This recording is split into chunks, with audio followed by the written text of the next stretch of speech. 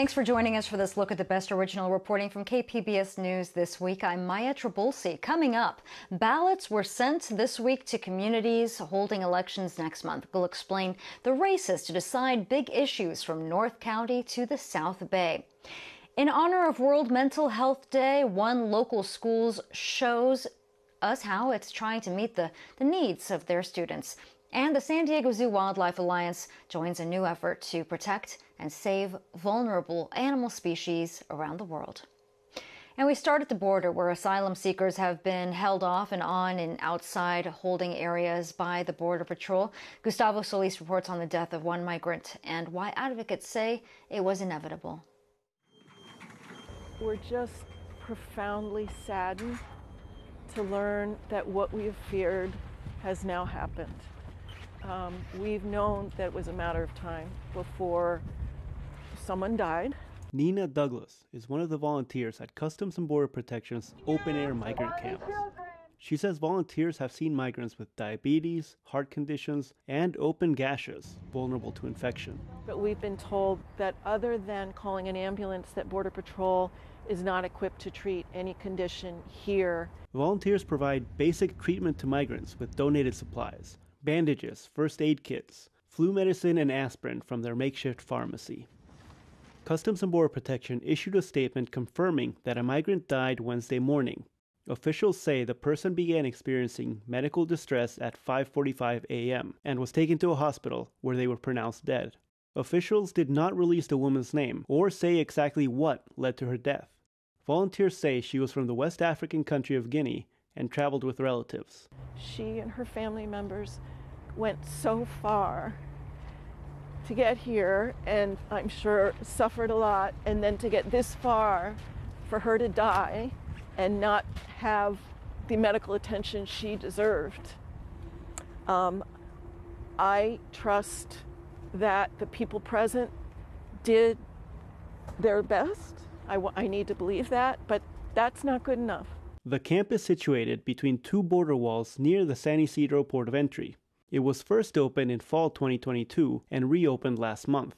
All along, migrant advocates have warned of the dangerous conditions. We have been telling everybody that will listen that the medical emergencies in the open air detentions are serious and should be addressed. Flower Alvarez Lopez is another volunteer. She has been at the camp since September 7th. She says some migrants are reluctant to get medical help. That's because it means they will be separated from family. That's what happened earlier this week when a pregnant woman from Russia needed medical attention. Alvarez says the woman could not take her husband and two children to the hospital with her. So she had to pick which one of her children she would be going to the hospital with. She ended up taking her oldest child, who to me seemed about 9 years old or so. She says volunteers at the camp are experiencing what she calls secondhand trauma and need more support.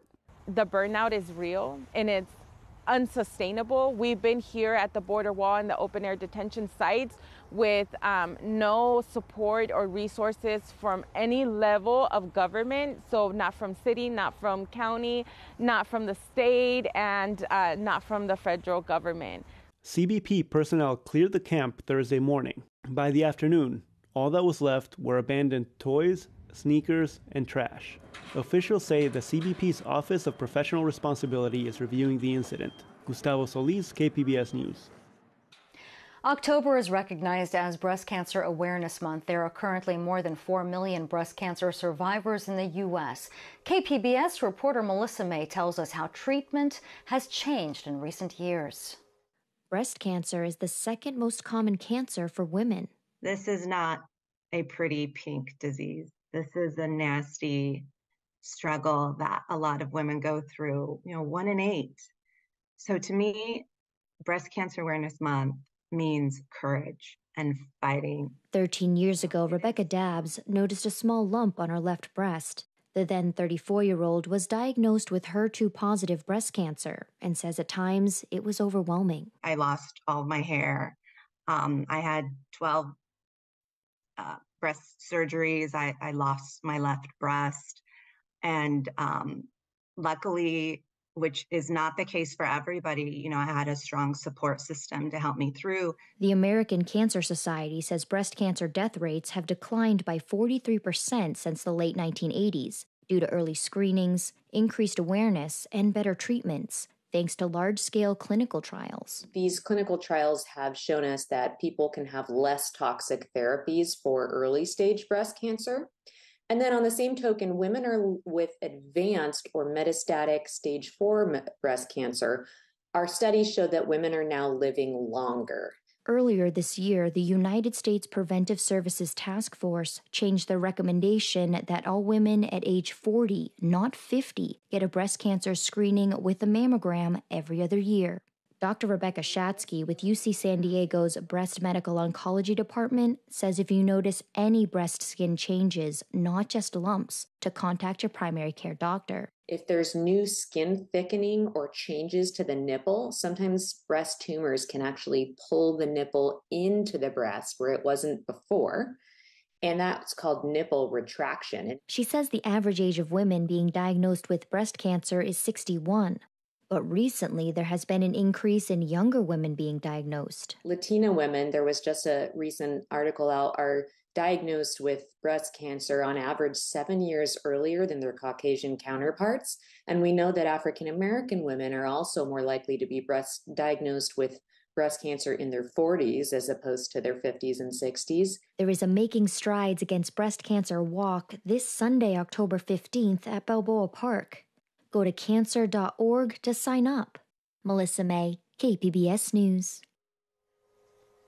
Tuesday was World Mental Health Day, and one local school district has a new approach to meet the needs of its students. KPBS North County reporter Tanya Thorne shows us how it's working in San Marcos.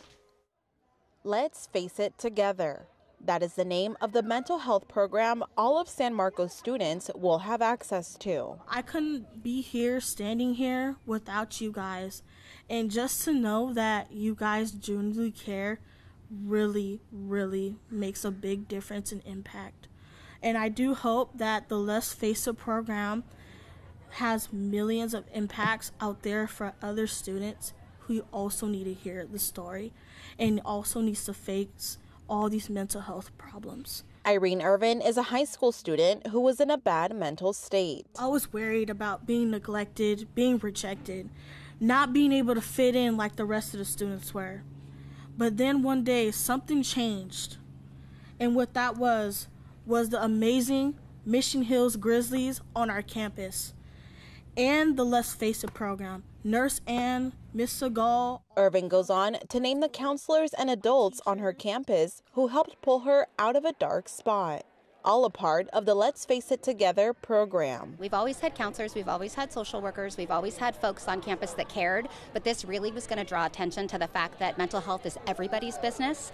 Everybody has been impacted by the pandemic. Nobody was unscathed. Christy Frias is the Director of Student Services for the district. Well, pre-pandemic, people might have thought, ooh, mental health counseling, that's weird, I don't want to talk about that. There's nobody that can say they didn't have some impact after being home. And so this was a way to kind of do that in a really positive way, and it's not looked down on, there's no shame with it, it's just we're here for you. Colorful posters and signs throughout the campus encourage students to reach out if they need mental health help.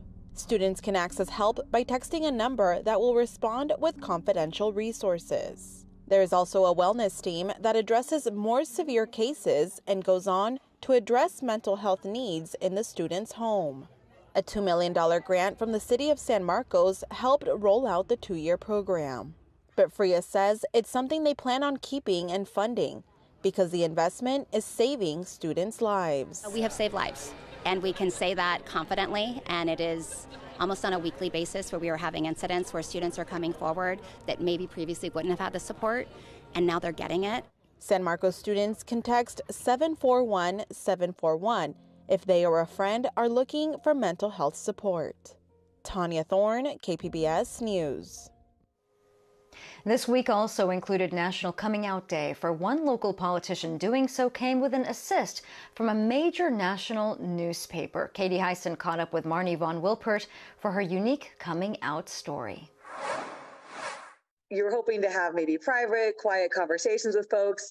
Instead, I came out in the New York Times. A reporter interviewed von Wilpert after anti-LGBTQ plus protesters checked out all the books from a Pride Month display in a library in her district. When the reporter asked me, are you a member of the LGBTQ community? I don't want to hide it. Von Wilpert says the article prompted tough conversations with conservative family members who were supportive in the end. But that's not the case for everyone. Many homeless youth in San Diego are LGBTQ plus children who were evicted by their families. Von Wilpert says she's pushing to open another shelter just for them. Even while she celebrates being out, she says she's watching gay rights be taken back.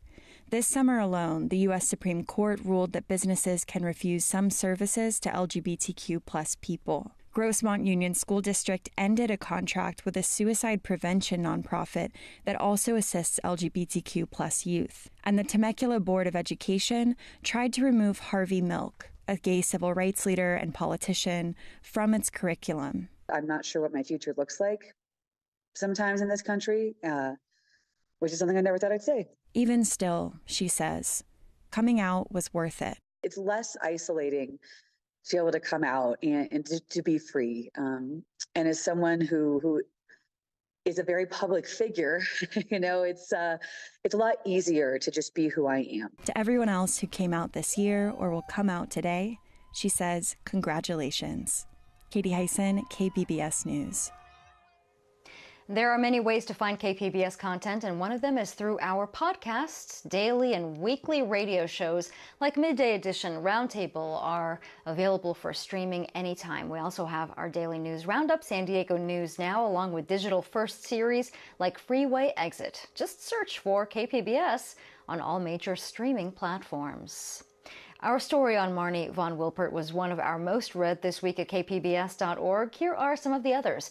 Regulators cast more clouds over California's solar energy market. KPBS meets some of the hundreds of students who live in the U.S. but go to college in Tijuana. And we take a trip to Pacific Beach, where San Diego Unified is breaking ground on a new modernized elementary school. Nearly 600,000 ballots are arriving in the mailboxes of registered voters. Depending on where you live, you may be one of them. The KPBS Voter Hub is back this year in English and in Spanish to guide people through 4 local special elections happening November 7th. We have explainers for each race. Let's start with Alexander Nguyen and the water divorces happening in the North County. 3 opposed, the motion passes. In July, the Local Agency Formation Commission, or LAFCO, approved the divorce. It's the agency overseeing disputes like this. Detachment is a 2-step process. Now voters in Rainbow and Fallbrook will have their say in November's special election. Like any divorce, the problem started brewing years ago. The Water Authority started making improvements to water reliability about 30 years ago. These 2 agencies now just want to skip out and leave the rest of us footing the bill. And like any infrastructure projects, there were costs. The projects raised water rates for everyone. Mel Katz is the chair of the Water Authority. We invested millions and millions of dollars so that when we have the drought that just finished and is going to come back, we were not affected here in San Diego County because we had plenty of water.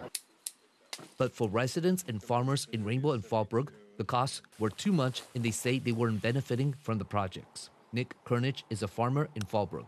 I'm really hoping this will open up an opportunity for farmers to actually get fair water rates and get the relief that we need. According to a LAFCO analysis, Rainbow and Fallbrook residents could save an estimated $7.7 million a year by leaving. If residents vote yes to leave, they will still need to pay an exit fee of roughly $25 million over the next 5 years. Alexander Nguyen, KPBS News. The winner of the city attorney election will become Chula Vista's top lawyer. They'll give legal advice to the mayor, council, and every city department. It's a very important job. So says former city council member Rudy Ramirez. You want somebody who's apolitical and somebody who could just focus on the law. So who are the candidates? Dan Smith Diaz was a federal public defender who owned a pedicab company in San Diego and then opened his own law firm in Chula Vista. I started at Federal Defenders, so I know how to litigate. I have been a litigator for my entire career. And that means going to court and actually trying jury trial cases and winning them. Marco Verdugo started his career as an intern in the Chula Vista City Attorney's Office. He's also worked for the San Diego City Attorney's Office and now works for a private law firm, advising the cities of Coronado and Solana Beach. So I know what issues big cities face and the issues that smaller cities face, and I'm prepared to handle anything that Chula Vista is facing in the coming years. The third candidate, Bart Meisfeld, responded after our broadcast deadline. His comments can be found on the KPBS website. Gustavo Solis, KPBS News. Hey San Diego, you may have heard there's a special election happening next month. Voters will be choosing a new county supervisor for District 4, which includes parts of central San Diego as well as La Mesa, Lemon Grove, and Spring Valley.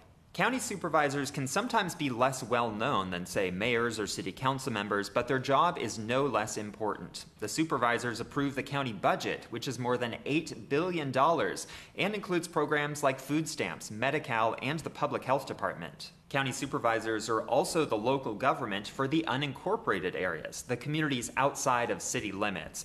The supervisors decide things like which county roads need repaving and where to plan for future growth. Upon which I'm about to enter. 3 years ago, Democrats gained a majority on the Board of Supervisors for the first time in a generation. They've passed progressive reforms on issues ranging from cannabis to climate change. Then, former Supervisor Nathan Fletcher was accused of sexual harassment. He resigned, and now the board is split evenly 2-2. The election on November 7th is a runoff between San Diego City Council member Monica Montgomery Stepp and private investigator Amy Reichert. Reichert is a Republican, Montgomery Stepp is a Democrat, but you won't see their party affiliation on the ballot because officially the office is nonpartisan. You can learn more about the candidates and how to vote by going to kpbs.org/voterhub. This month, the COVID payment pause on student loans ended and repayments restarted. Americans owe $1.7 trillion in student loan debt. Behind every dollar is someone's story of survival and sacrifice. KPBS education reporter MG Perez has more on the price of payback. Between the time I got these degrees and actually was able to put some of that knowledge and stuff to work, I got cancer. 73-year-old Cindy Nelson is a breast cancer survivor. She also survived more than $100,000 in student loan debt, much of it mounting interest. I was blessed that I even had the opportunity to go to college, no matter what it took. It took a lot, because in her late 30s, Nelson became a single mother with 2 children to support after a divorce, triggered by her coming out as a lesbian. Her truth brought her freedom and financial responsibilities. Going to college, she hoped, would eventually provide security for her family. You got to go to college to have the world open up to you. You'll be with people that you never imagined.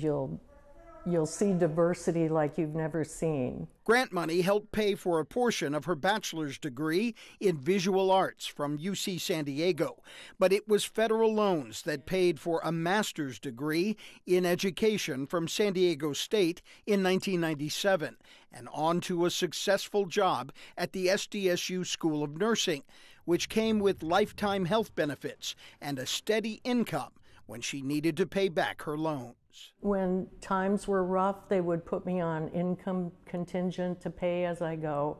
And then when things got better, I would pay more and whatever. But once I got the cancer and couldn't work, I just stopped paying them. Cindy's story is like so many other stories of student borrowers who found themselves drowning in debt when life happened. There are millions of borrowers who are hoping for relief and loan forgiveness.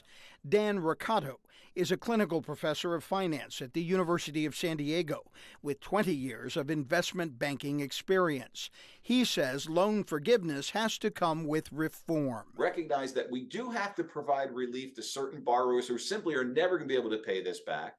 And at the same time, recognize that we have to tie the ribbon a little tighter between the value of a college education and how we pay for that college education. I started paying it back right away. Tim Barunas had to pay off $200,000 in student loans for his medical school education. I'm fortunate in the sense that I make a physician level salary, and I was able to make those payments. Consistent payments that included a few lump sums helped Barunas get his total down to $50,000. It did not help him find happiness practicing family medicine with 60-hour work weeks. This is Odessa. She's 6. And this is Simon. It's an older picture, but he's 10. Barunas left medicine for a remote job working from home as a medical procedure consultant, giving him more time to spend with his family. He also discovered a Biden administration program that gave him credit for consistent payments and his work at nonprofit hospitals, eliminating his remaining balance. Being able to then take advantage of this program, which I was sort of intended to qualify for, I feel really good about having been able to take advantage of that and, not having those loans anymore. Cindy Nelson also discovered a forgiveness plan based on her limited income and repayment history, and she is now student loan debt-free and cancer-free. When I lost everything, it was tough, but I made it through. And the finance expert Dan Riccotto says there is hope for anyone who wants it. It's become a center stage issue. And that's important. It's no longer sort of this fringe issue that, the guys in the Ivy Towers on campus will figure out. MG Perez, KPBS News. An easily accessible bathroom isn't always a given at one high school in Chula Vista. KPBS South Bay reporter Corey Suzuki explains why the school is closing restrooms and the effect that is having on students. For Petra Duron, freshman year at Chula Vista High is off to a stressful start. There's all the new people, the classwork, and then there's the bathroom situation. There's certain bathrooms right there, but those bathrooms are closed due to vaping. So I have to go to the nearest bathrooms where 5 minutes away, and the teacher doesn't let you go out again. In recent weeks, most of the bathrooms have been closed at the 2,500 student school. On Tuesday, she had to walk 5 minutes from her Spanish class to find one that was open. Chula Vista High and several other schools in Sweetwater Union High School District have been closing bathrooms in response to a spike in vaping, vandalism, and other bad behaviors by some students. But all students have been impacted. Here's Student Representative Isaiah Ringfield speaking at the Sweetwater board meeting last month.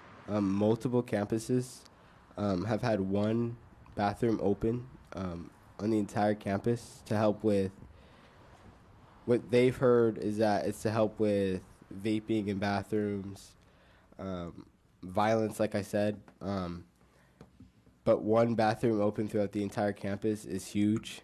When you're talking about 2,000 plus students on campuses. Chula Vista High principal Julio Alcala says he doesn't remember a time when the school has only had 1 or 2 bathrooms open, but he says they do close bathrooms when they find out someone has been vaping. We reached him on Wednesday, College Spirit Day at the school. We've seen, unfortunately, in more recent times, an increase in students vaping in restrooms, and that is a concern for us, and that is, what we see more frequently.